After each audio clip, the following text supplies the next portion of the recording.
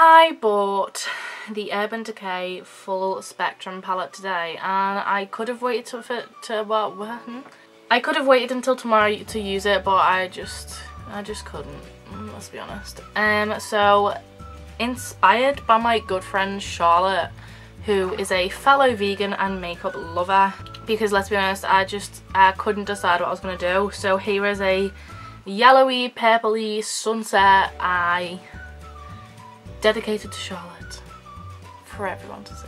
If you do want to follow Charlotte on Instagram, she does work for Urban Decay, so she understands like how excited I am. And every selfie she takes is just like, yes. So if you want to follow her Instagram, it is Charlotte Amy XO. Go follow her, she's amazing and a little prick. Also, I feel like this might go up before my 2017 video because I'm too excited, so happy new year, but I'll explain more in the next one. Okay, bye. Okay, so obviously this is the eye look I will be showing you, and this eye is the one I'm going to show you on. I feel like I look really weird with just one eye on right now, but it's okay. All I've done is primed and used the white shade out of the Full Spectrum palette, which is called Bump, and I've basically just used that as a like starter colour so that everything blends out well. Now I am going to cheat a little bit, I apologise in advance. I'm going to use a bit of sellotape for a nice sharp edge. Like, I don't even know how to explain it. Like, as you can see where the tape is, it's not going like in the corner, it's slightly underneath it. But just have a look, check, see if it looks even, and then we're good to go. So as there doesn't really seem to be a transition shade in the palette, I'm just going to go in with my Naked Basic palette as I normally do and use Naked 2. And I'm just going to start with it in the outer corner. And then start bringing it up, and I'm using quite a lot of this because I feel like I need something that is more substantial, if you get my drift.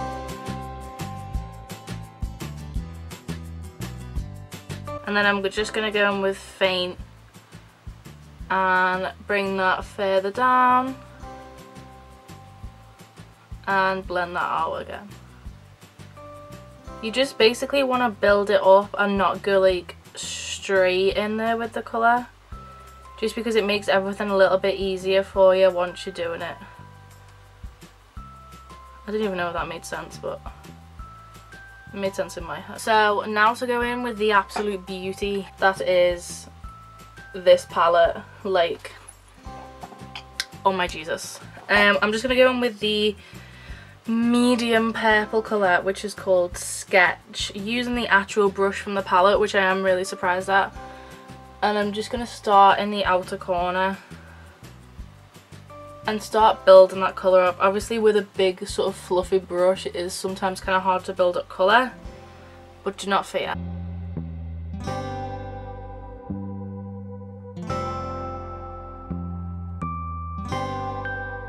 And when you think you've done blending, like just keep going for a little bit longer. Alright, and then I'm just going to go in with the purple that is slightly darker. You can see I'm going to have a little bit of cleaning up to do there. But it's called Delirious. I like that name. And just looking down into the mirror, I'm just going to place that on the outer corner heavily. And then bring it through the crease. Because it's like, I'm not sort of creating a cut crease, but I am. Like, you know, and obviously you want everything to be seamless and all that. So I'm just going to take the brush I was using before with a little bit of Naked 2 again, just to make sure that it is all blended out well.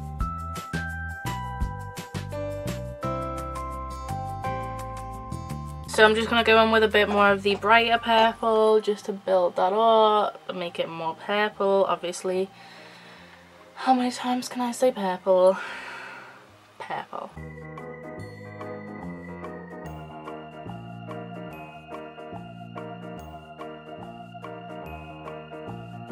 I'm just going to spray my brush, a little flat one, make sure it's not like too wet. And then go in with Calavera, which is basically just a yellow, like that's it. But I'm going to be more sort of precise with the placement of it, as I said before, as if it was a cut crease.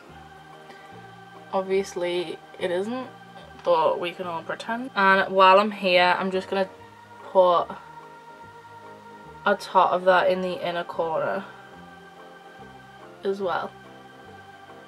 And then with that same brush, I'm going to go in with Seize, which is a red, and place that on the outer corner.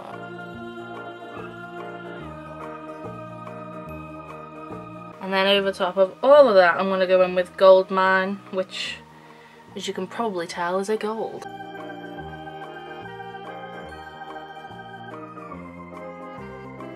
And then I'm going to go in with the other side of this brush, which is just a bit more precise. I'm going with a little bit of Delirious again on the outer corner, just to make sure that it blends in seamlessly.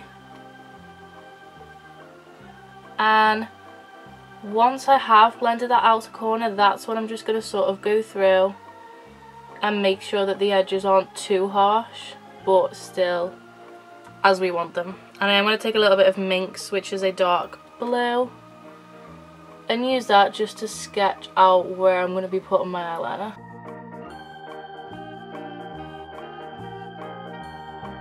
I'm just going to take Seize once more, but less of it and on a fluffy brush, and I'm going to use that to make my transition shade more warm and more sort of similar to a sunset, obviously.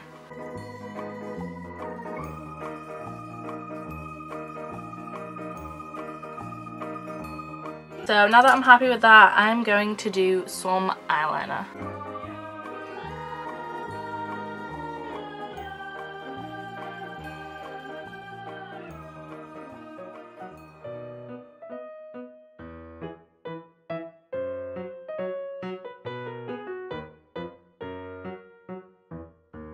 I thought I had like a cotton pad next to me and I don't. I'm going to use my beauty blender and just wipe it. I feel like that line is way too harsh.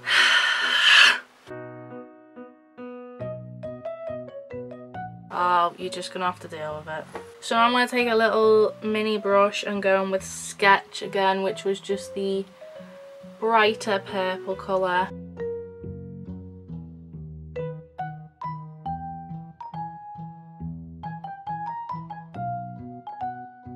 And then with Delirious, which is just the darker purple, and focusing that more so on the outer half of my eye. And then taking Naked 2 to kind of blend it out a little bit. Now it's just time for mascara and lashes.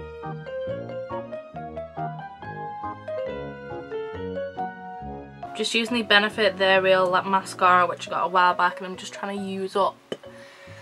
So yeah.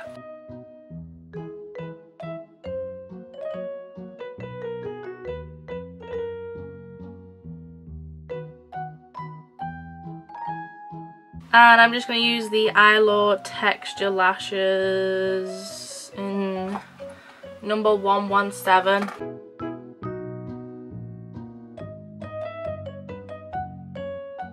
Okay, so this is the finished eye look.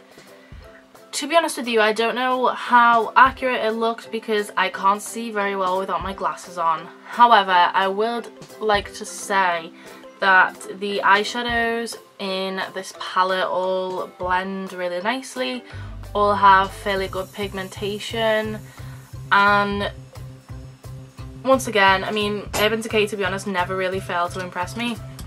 I've only had one thing I didn't like from them, and that was a lip gloss that came in like a set ages ago, and that's because when it came off it sort of went all like crumbly and weird. But other than that, they never really cease to amaze me. I love this palette. I will probably be using it every single day for like the next 20 years. I'm probably creating different looks every time. I am very excited to use it. I hope that if you can get your hands on it, like, wait, what? I hope you are able to get your hands on it. It is quite expensive, but I did have a gift card, hence why I got it.